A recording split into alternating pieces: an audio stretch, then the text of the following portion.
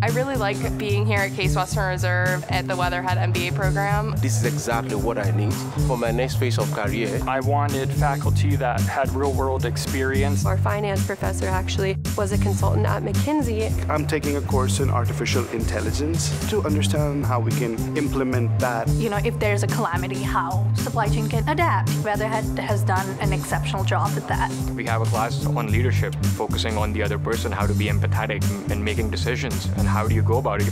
I'm already getting asked in interviews, how do you work with teams? How do you manage conflicts in teams? It was a big decision to leave my job for 2 years to enter into the full-time MBA program. It definitely paid off.